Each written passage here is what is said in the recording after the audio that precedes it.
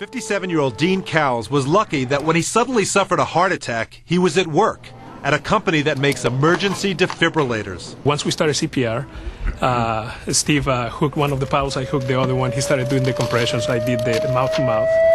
Push to shock. Shocking. Every time I hear this story, I get goosebumps. Pardon me, I'm just a little bit. It shakes me up every time I hear that story. But yes, I was dead. His colleagues managed to restart his heart. But what helped save his brain and left him remarkably undamaged was a simple procedure in the ER, chilling his body. It's called induced hypothermia. The idea is that cooling a comatose patient after a heart attack prevents brain damage. Anytime you can take someone who comes into the hospital after having a cardiac arrest who may not ever wake up, and you can potentially change that to someone who can wake up and become back the person they were the day before. It's an amazing thing to watch.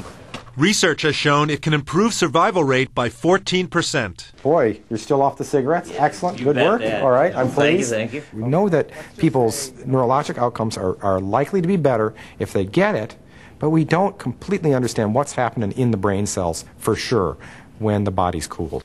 If you cool the brain down, it may be that it uses less energy and is less likely to damage itself. The fluid runs through this hose here. Ice packs can do the job, but new devices make it easier to reduce and regulate temperature.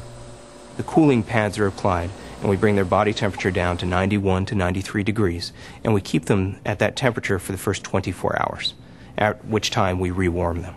The American Heart Association recommended more than a year ago using induced hypothermia for cardiac arrest patients who are stable. This hospital uses it, but most don't. It requires training and a lot of coordination. It should be more widely used.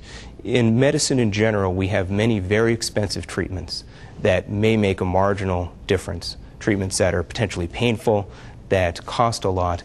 This is ice, and it's a treatment that's very simple, and it's a treatment that makes a big difference, the difference between waking up and not.